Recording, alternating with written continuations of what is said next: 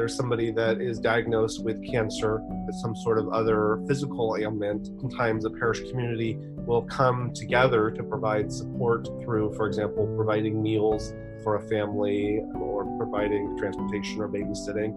However, when there is somebody that is struggling or challenging with a mental illness issue, we are much more hesitant to reach out to that family and offer support. There's still a lot of stigma there. I think we as a church community can do a much better job of supporting those with mental illness and recognizing that mental illness is simply an illness of the head, and it's no different than an illness of any other part of the body.